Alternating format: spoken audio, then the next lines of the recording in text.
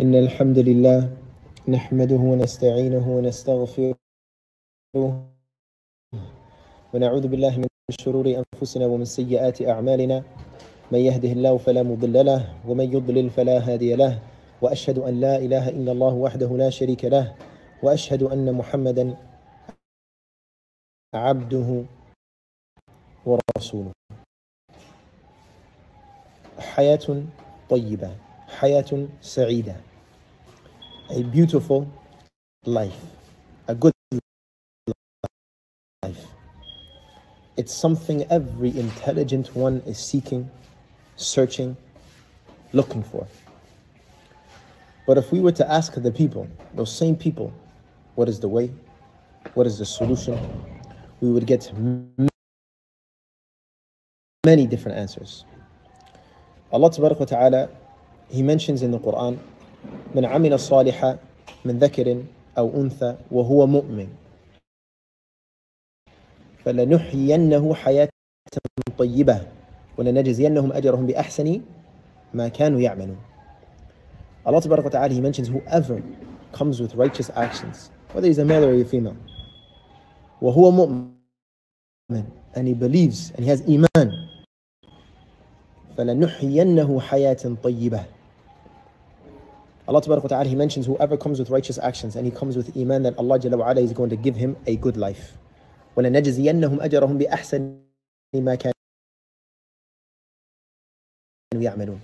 And Allah Tabarak wa Ta'ala is going to give him a good abode in the next, for that which he used to do.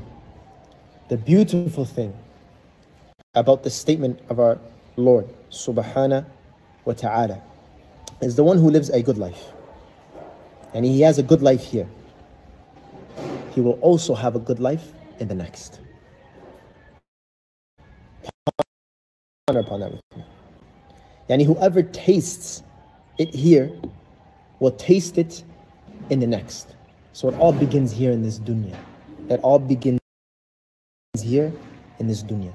Ibn Taymiyyah rahimahullah, he mentions inna fi dunya jannah, that in this life there is a jannah.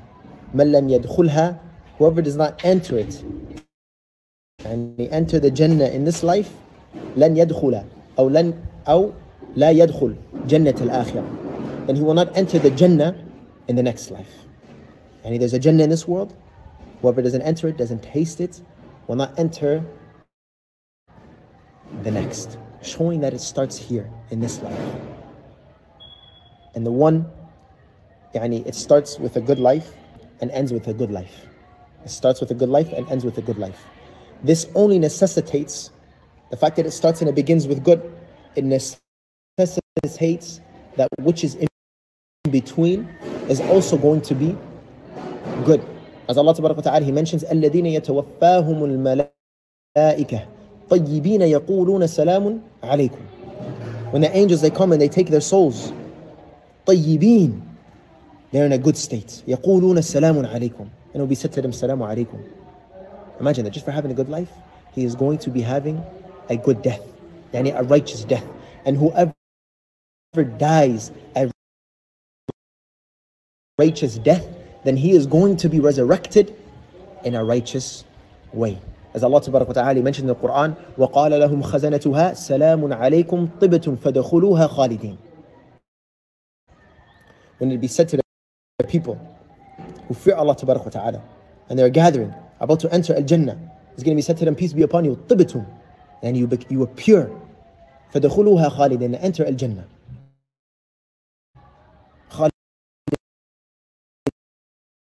Forever. Why? Because you were pure from shirk, pure from innovation, pure from sin. You had a good life. And Allah Jalla wa Ala mentions وَعَدَ اللَّهُ الْمُؤْمِنِينَ وَالْمُؤْمِنَاتِ جَنَّاتٍ تَجْرِي مِنْ تَحْتِهَا الْأَنْهَارُ خَالِدِينَ فِيهَا وَمَسَاكِنَ طَيِّبَةً. And Allah Tabarak wa Ta'ala promised that the believing men, and likewise the believing women, they're going to be entered into Al-Jannah, where they will reside there forever in beautiful, good homes. Again, good life, good death, good resurrection, and a good abode. وَحُسْنُ مَآبٍ, as Allah Tabarak wa Ta'ala, He mentions. So the result of having a good life, it begins with good. The result of having a good life, it ends good. And likewise the opposite. The same concept for the one who doesn't have a good life in this life.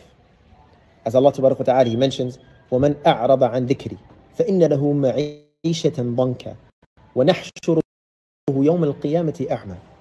The one who turns away from Allah Tabaraka wa Ta'ala, from His signs, His remembrance, His way of life that Allah Jalla wa Ala wants him to be living. In reality, that life that he's going to be living is ma'ishatan banka, is a stressful life. A stressful life. And not only that, وَنَحْشُرُهُمْ يَوْمَ الْقِيَامَةِ أَعْمَى. Allah Tabaraka wa Ta'ala is going to resurrect him blind. What do we notice here? It starts bad for him here in this world, and it will end bad for him in the next. Imagine being resurrected blind. What an evil outcome.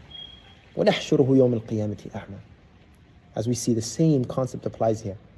It starts bad, so it's going to end bad. And that which necessitates that, it being good in the beginning and ending, it being bad in the beginning and ending bad, that which is going to come in between is going to be bad likewise. As we see the angels, Allah Tabaraka wa Ta'ala mentions يَضْرِبُونَ وُجُوهَهُمْ وَأَدْبَارَهُم. That when they are taking the souls out, they are beating their faces and their backs to get the soul out the body because it doesn't want to leave, because it sees the punishment that it is going to. That is the state for the individual who did not have a good life. And a lot of us, we think that having wealth, worldly possessions in this life is true happiness. It's true happiness. Look at the example of Qarun. Allah Tabaraka wa Ta'ala mentions, إِنَّ قَارُونَ كَانَ مِنْ قَوْمِ مُوسَى فَبَغَى عَلَيْهِمْ وَأَتَيْنَاهُ مِنَ الْكُنُوزِ. And Qarun, he was from the people of Musa. He was from the people of Musa. And he transgressed against them. Transgressed against Allah Tabaraka wa Ta'ala. وَأَتَيْنَاهُ مِنَ الْكُنُوزِ. And Allah Tabaraka wa Ta'ala gave him treasury. مَا إِنَّ مَفَاتِحَهُ لَتَنُوءُ بِالْعُصْبَةِ أُولِي الْقُوَّةِ.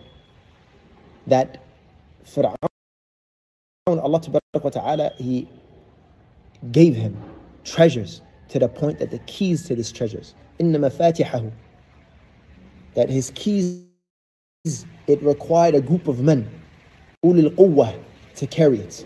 And even though they were carrying it, they still had trouble. These group of men who were strong, أُولِي الْقُوَّةِ, they carried it with, except with difficulty. They carried it with difficulty. Imagine that. That was the positions of Qarun. That Allah Tabaraka wa Ta'ala blessed him to the point where he had keys that required a group of men to carry it, strong men. And even though they were strong, they still had difficulty in carrying these keys to his possessions, his treasures. But look what the outcome. He lived a bad life. He turned away from Allah Tabaraka wa Ta'ala. فَخَسَفْنَا بِهِ وَبِدَارِهِ الْأَرْضِ فَمَا كَانَ لَهُ مِنْ فِئَةٍ يَنْصُرُونَهُ. Allah Tabaraka wa Ta'ala made the earth swallow him up, and likewise his possessions, and there was not a single individual who was able to help him. Look at that. He had and lived a bad life of arrogance and turning away from Allah Tabaraka wa Ta'ala, and look what was the outcome in terms of his death. He had a bad death. Allah Tabaraka wa Ta'ala made him and his possessions be swallowed up. And what do you think his resurrection, and where do you think his abode is going to be? So my dear respected brothers and sisters, as Allah Tabaraka wa Ta'ala, He mentioned, there are two things that are required to have a good life. من عمل الصالحة من ذكر أو أنثى وهو مؤمن. An individual has to have iman and righteous actions. هو الذي أرسل رسوله بالهدى ودين الحق It is Allah Ta'ala who sent His messenger down. He sent His messenger with what? Al-ilm al-nafi' wal-amal al-salih. Al-ilm al-nafi', beneficial knowledge, that which is going to aid you in your iman. Wal-amal al-salih. And iman and righteous actions. And having iman in Allah Ta'ala, the creator, the sustainer, the provider, owner of all things, does what He pleases and judges with that which He wants. Our Lord, glory be to Him, above all imperfections. This is our Lord. As the Prophet ﷺ mentioned, pay attention. لو اجتمعت الإنس والجن على أن يضروك بشيء لم يضروك إلا بشيء قد كتبه الله عليك. If the mankind, all of mankind, and likewise the jinn were to gather, to harm you in a way, they will never be able to harm you except that which Allah Ta'ala already ordained for you. And likewise the opposite. لو اجتمعت الإنس والجن على أن ينفعوك بشيء لم ينفعوك إلا بشيء قد كتبه الله لك. That if they gathered, the mankind and the jinn, they gathered to what? To benefit you in a way, they will never be able to do so except that which Allah Ta'ala has already ordained for you. And Allah Jalla wa Ala, He's Arhamur Rahimin, the most merciful one that shows mercy, even more than your mothers. Even more than your mothers. This is who we have iman in. And the effects of iman,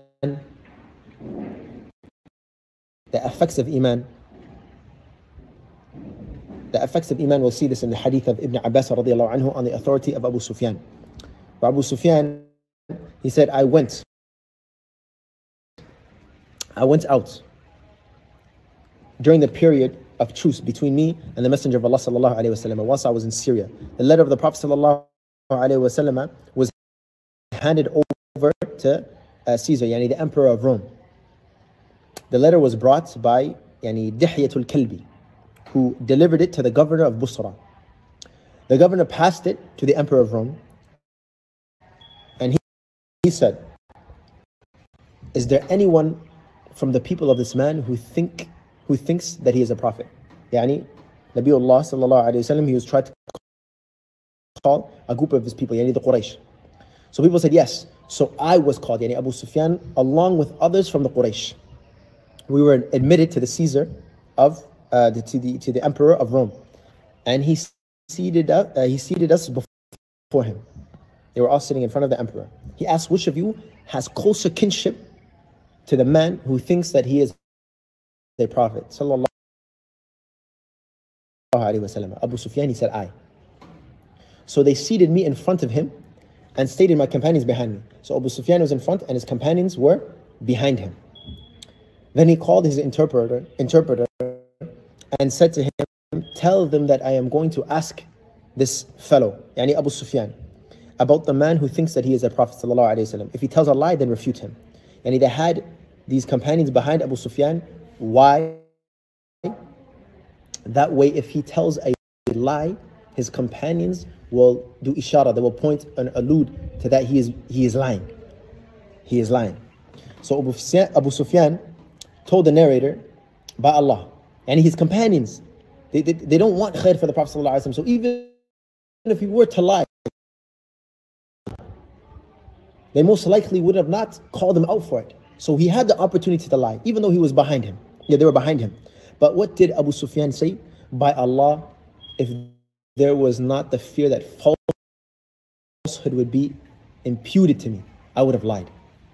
And this was the characteristics of the Arabs. The Prophet ﷺ, he mentioned, إِنَّمَا بُعُثْتُ لِأُتَمِّمَ صَالِحَ الْأَخْلَاقِ أو مَكَارِمَ الْأَخْلَاقِ. I was sent to complete good manners. And to complete something means that there's already a base that is present. And that is what we find with the Arabs.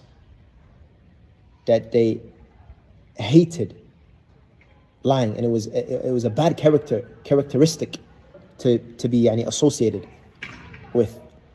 So the emperor, he said to his interpreter, inquire from him about his ancestry and his lineage. I said he is of a good lineage. Abu Sufyan is saying this, ancestry among us. He asked, has there been a king amongst his lineage? I said, no. He asked, do you accuse him of falsehood before he proclaimed his prophethood? I said, no. He asked, who are his followers? People of high status or low status? I said, of low status. He asked, are they increasing in number or decreasing? I said, no, they are rather increasing. He asked, does anyone give up this religion, his religion, being dissatisfied with it? Pay attention, dissatisfied with it, after having embraced it. I said, no. He asked, have you been at war with him? I said, yes. He asked, how do you fare in that war? What was the outcomes? He said, the war between us and him has been wavering like a bucket. Yani we win some and we lose some. Sometimes he suffered a loss at our hands, and sometimes we suffered a loss at his hand. He asked, has he ever violated his covenant? I said, no. But we have recently concluded a peace treaty with him for a period, and we did not know what he is going to do about it. And that was the only bad thing Abu Sufyan could say. It wasn't even bad within of itself, but that was the only bad thing that he could utter. Like, we don't know what he's going to do with it. He asked, did anyone make the proclamation of prophethood before him, yani amongst their people? Abu Sufyan said, no. So the interpreter he now said to the interpreter, tell him, yani tell Abu Sufyan, I asked him about his lineage. And he had replied that he had the best lineage, yani the Prophet ﷺ. This is the case with the prophets. This is the emperor saying this. They are the descendants of the noblest amongst their people. He continued, the emperor continued, I asked you if there had been a king amongst his lineage. You said that there has been none. If there had been a king amongst his lineage, I would have said that he was a man demanding his ancestral kingdom. I asked you about his followers, whether they were people of high or low status, and you said they were of rather low status. They were of low status. They were of low status. Such are the followers of the prophets. I asked you whether you used to accuse him of falsehood before his proclaiming of prophethood, and you said that you did not. So I have understood that when he did not allow him to tell a lie about the people, he would never go to the length. So he's saying this about the Prophet ﷺ. So I have understood that when he did not allow himself to tell a lie about the people, he would never go to the length of forging a falsehood about Allah. If this individual was a sadiq, ameen, in terms of the people, then what is the case with Allah Ta'ala? Why would he forge a falsehood about Allah? I asked you whether anyone renounced his religion being dissatisfied with it after he had embraced it. And you replied in the negative. And this is the shahid that I want from this hadith. That you replied in the negative. No one leaves it after they have embraced it. Faith, this is what the Emperor of Rome said. Faith is like this when it enters the depth of the heart. That is the result of having Iman. Imagine the companions were in situations where they left everything. They left everything, coming from a wealthy home and leaving it all for Islam and not regretting it, nor wanting to leave it. Why? Because how they feel, the lifestyle that they are living, it is a happy life. There's some narrations where they mention that there was two individuals. They wanted to eat bread, but the bread was too tough to chew it directly.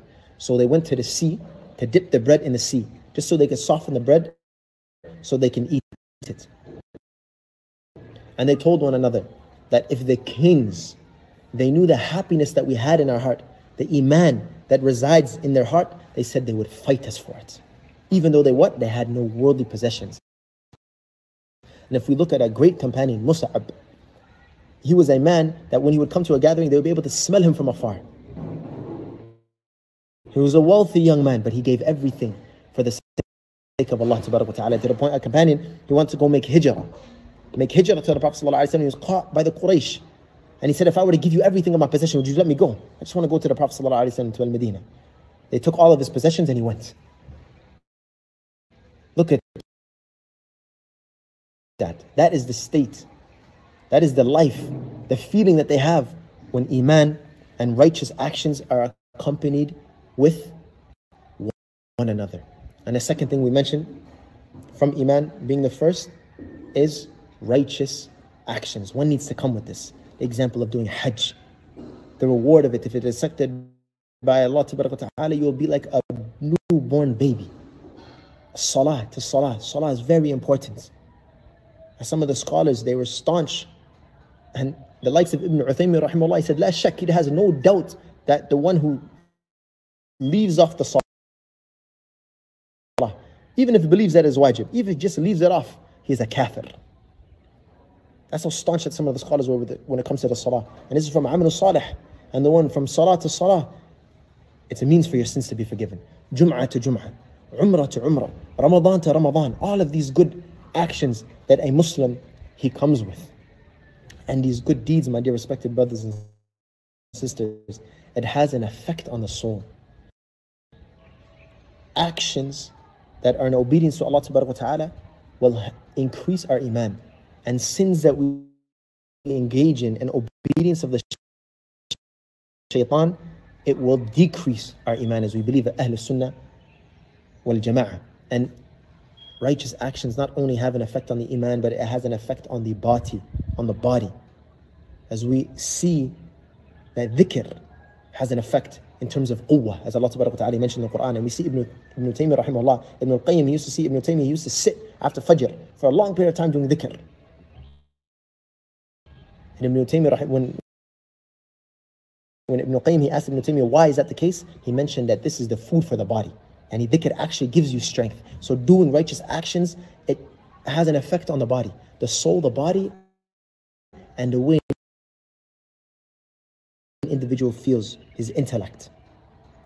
But without the first thing being Iman, there is no benefit in that which you are doing. من كان يريد حرث الآخرة نزد له في حرثه ومن كان يريد حرث الدنيا نؤتيه منها وما له في الآخرة من نصيب. And the one who wants the akhirah, Allah Ta'ala is going to give it and multiply it for him. And the one who just wants this worldly life, Allah is going to give him only that which he desires, and he will have no portion of the hereafter. So my dear respected brothers and sisters, if Allah Ta'ala grants you the opportunity, He blesses you, gives you the favor of having Iman in your heart and guides you to righteous actions, then there is nothing that is going to harm you in that which has missed you in this life. And likewise, the opposite, if one was to gain a lot of wealth and misses out in terms of Iman and righteous actions, then in the end, none of that will benefit him. Even we see in the hadith of the Prophet ﷺ, he mentions منهومان لا يشبعان, that two individuals, they do not become full and they will forever be hungry. طالب العلم وطالب الدنيا, the one who seeks knowledge and the one who seeks this dunya. And the one who's given a valley of gold, the child of Adam, when he's given a valley of gold, he's only going to want two. وهكذا. That is the case of the one who seeks this worldly life, to the point that he chases this world and forgets himself. So Allah Ta'ala will forget him. In conclusion, my dear respected brothers and sisters, a happy life is an Islamic life. من عمل صالحا من ذكر أو أنثى وهو مؤمن فلنحيينه حياة طيبة. Whoever comes with righteous actions, whether he's a male or a female, and he has Iman, then Allah Ta'ala will give him a good life. سبحانك اللهم وبحمدك أشهد أن لا